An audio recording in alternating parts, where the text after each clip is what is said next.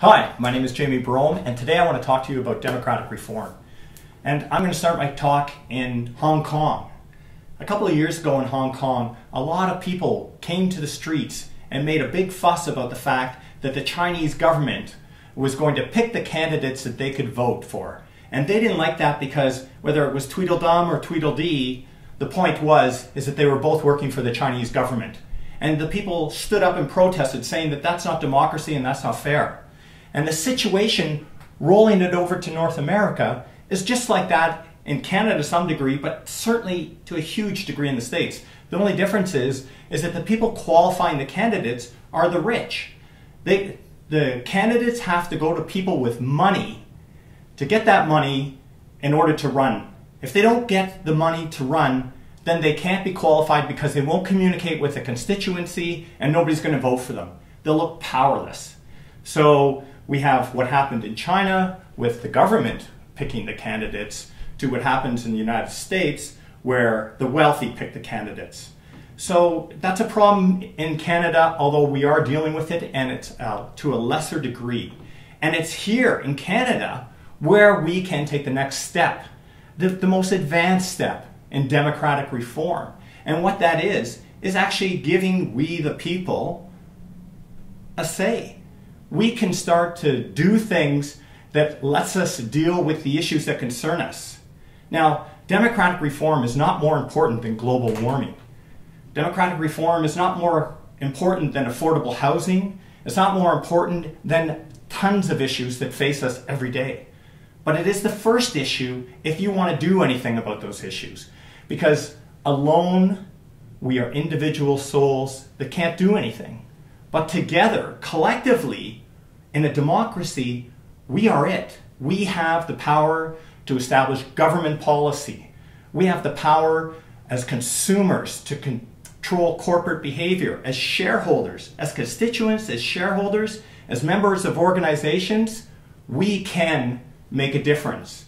We just need the tools and the ability to come together as a collective group and start expressing what we think is important. And those arguments that drive me nuts about, oh, we can't give the power to the people because they're uninformed and they don't care. Well, not in my neighborhood, not me, not you. People who are engaged are typically well educated, they're informed, and let's start with them. Let's start with people who are engaged and educated and start giving us a say. But what we need for that, and this is how we are going to reform our democracy, is in wards, in cities. We are going to put government offices where all three levels of government are. Federal, provincial, municipal, even school board trustees are going to be found in communities where they have a face, where young people, old people, anybody can find government. And if we have an issue, we're going to go to those offices and we're going to be able to say, I have an issue. And they're not going to go, oh, I'm sorry, you got to go to this office because that's federal. Or I got to go to this office because it's municipal. No, everything's there. It's their job to work out how to service us. Simple request, great way to reform our democracy because already you have government being responsive to the people. So we're going to do that in places like community centers where people come anyways.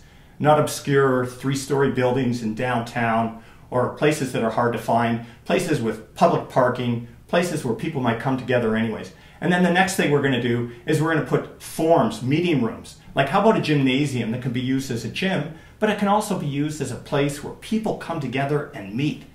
That's exciting. It's exciting. We could make it an amphitheater. I love the idea of putting an amphitheater in my community where I can go to watch films on a Saturday night, or I can watch plays, or we can have public discussions. What an opportunity. And we need these in every community because we need places where the people can come together.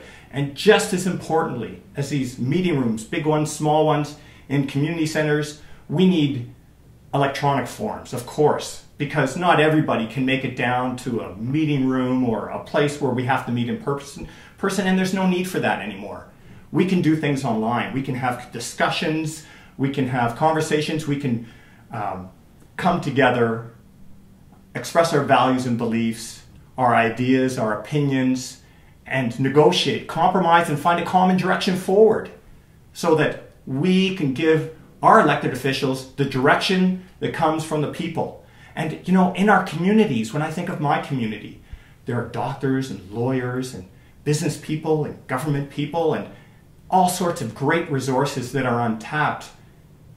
We don't need a body of sober second thought, although the Senate's great, but having the resources in our community giving us direction is even better, because this is a democracy after all.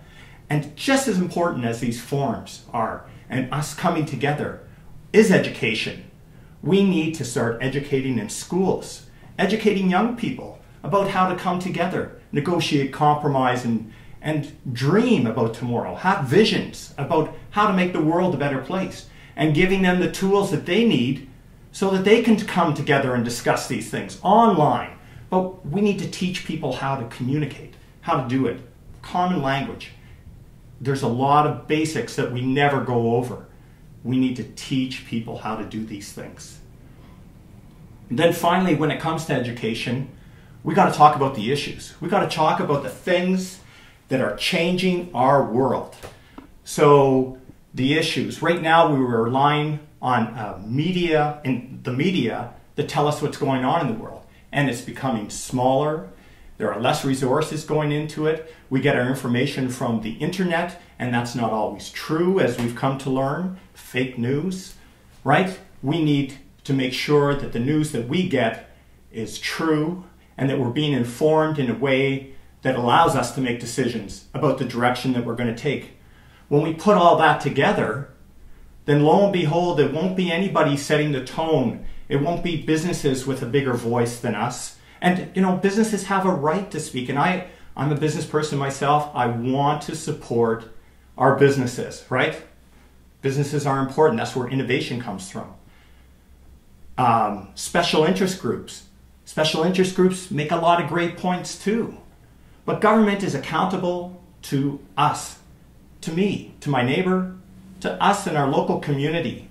So by not having our voice united, the only people that government is really accountable to are the only ones that don't have a united voice. This has to change. It's a simple concept. A little bit of education, a little bit of resources, and we can change our democracy, and we can still have a first-past-the-post system. Doesn't matter, because our elected officials will be accountable to the people will have a united voice, they'll be educated, they'll know how to do this democracy stuff, and we're going to be a lot better off. Democratic reform is not more important than the issues like global warming and affordable housing and education funding and healthcare funding. Like, none of these are less important than democratic reform. But if we don't reform our democracy and give ourselves a voice, then we're not going to have the opportunity to do anything about these things. Give yourself the chance, get involved, and care. Thanks for listening.